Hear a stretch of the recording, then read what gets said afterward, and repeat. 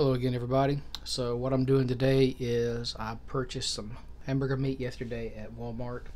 They actually have it for $3.67 a pound versus $5.29 a pound at Kroger's, which I'm not really shopping at Kroger's anymore anyways. But what I do is I take my bag, I make the size that I want from the roll, seal it on one end. I usually label it beforehand, and something went stupid with my marker and it didn't dry.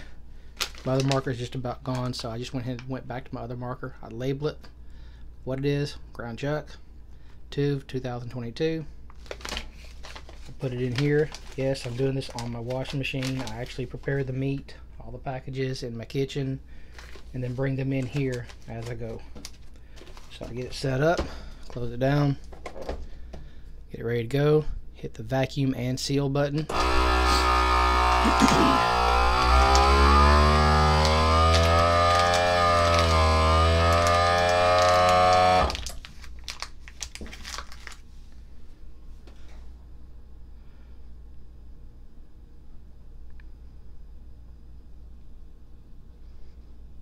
And there you have it. This meat will last me. I've got meat that's over a year old that I'm using. Just verify your seal. When you put your meat in, make absolutely sure that you clean off this area.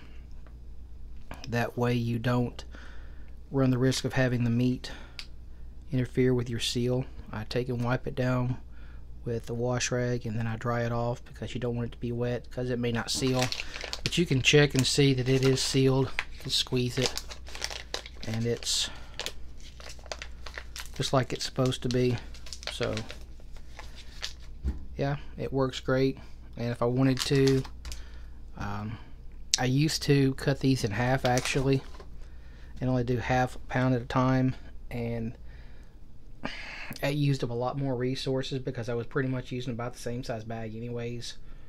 I wasn't eating a lot. I'm still not eating a lot of hamburger meat like this. That's why I don't buy much of it anymore. I've got probably 50 pounds of it. Some canned, some in the freezer. I have most of mine in the freezer.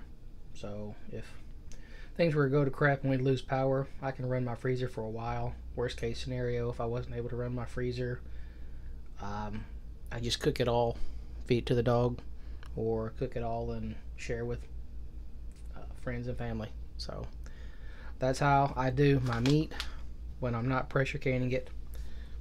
This is a regular food saver with the port attachment, which I've never been able to make work. I've tried multiple different ways. I've looked at a lot of different videos on how to do it. I've asked questions, and every time I pull my lid off, the vacuum seal part, it pulls the whole thing off. It's like it doesn't even try. So anyhow, hope you guys got something good out of this.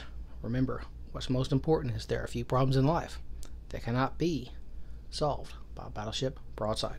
Have a good one.